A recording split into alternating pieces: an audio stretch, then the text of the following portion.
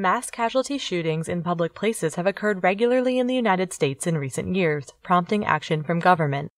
But deaths from mass shootings actually make up a very small percentage of firearm-related deaths in the U.S. So what does firearm violence in the U.S. actually look like?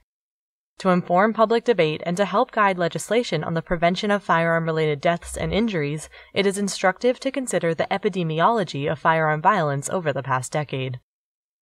The first thing to note is that compared with other nations, the United States is an outlier in mortality from firearm violence. Its rates of firearm homicide and suicide both substantially exceed those for the other industrialized nations in the Organization for Economic Cooperation and Development, the OECD. This finding is not likely due to a predisposition to violence in the United States, however, because among those same OECD nations, the U.S. ranks near the bottom in its prevalence of self-reported assault.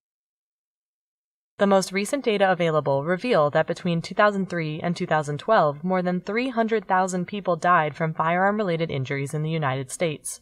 That's more than the number of U.S. combat-related deaths in World War II, and more than the total death count for all other U.S. wars combined.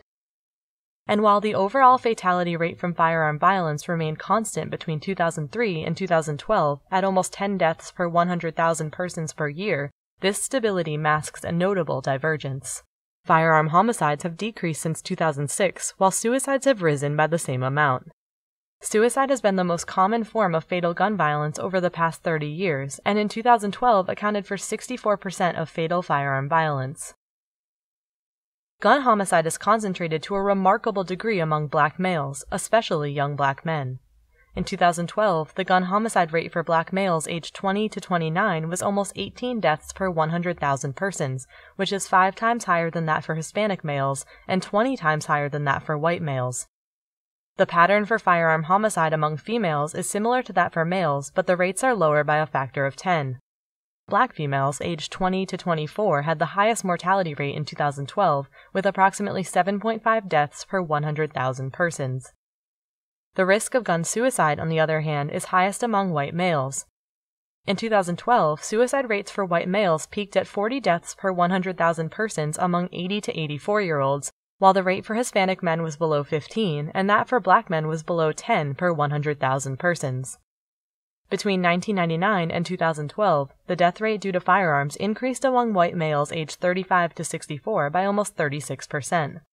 White females are similarly more prone to firearm suicide than black or Hispanic females, although the number of cases is lower than male cases by a factor of 10. It peaks at 4.5 per 100,000 persons among white women aged 45 to 55. The societal costs of firearm suicides and homicides are enormous. For 2010, the estimated cost was $164.6 billion, approximately 1.1% of the U.S. gross domestic product for that year. While there are many factors associated with the risk of death from firearm violence, the most widespread appears to be gun ownership. The U.S. is home to more than 50 million firearm owners. Approximately 35% of men and 11% of women report owning firearms. Further research on the nature and prevention of firearm violence is sorely needed. Evidence-based interventions may lead to substantial reductions in death and disability from this important public health problem.